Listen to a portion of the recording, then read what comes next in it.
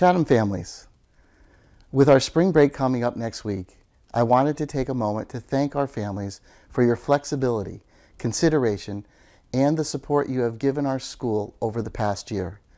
I know it hasn't been easy, but together we've been able to make the most of a difficult situation. To me, this year's spring break has special significance because it reminds me how far we've come.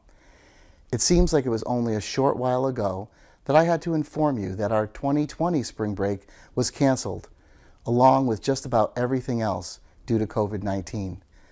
At that time, all of our buildings were closed and our teachers and students had to manage their classes the best they could from home. That was last year. Today, the safety measures we've developed and put into practice in our schools have proven to be effective.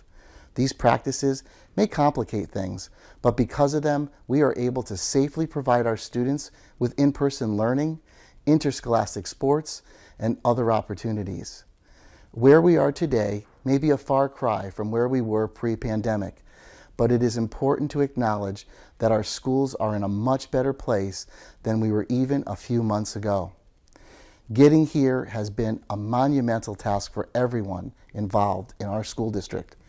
We could not be where we are today if it were not for the collective, Herculean efforts of our entire school community, and that will continue to be the case as we move forward from here. Here at the Chatham Central School District, we are already having discussions about what may be possible in the coming months.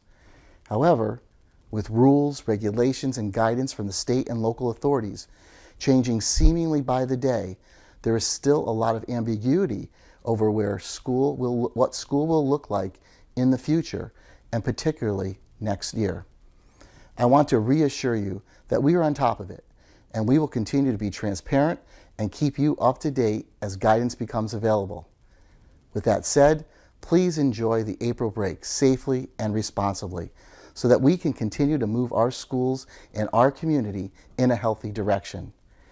I think I can speak for all of you in saying that you've earned it, and I look forward to seeing everyone again when classes resume on Monday, April 12th. Thank you.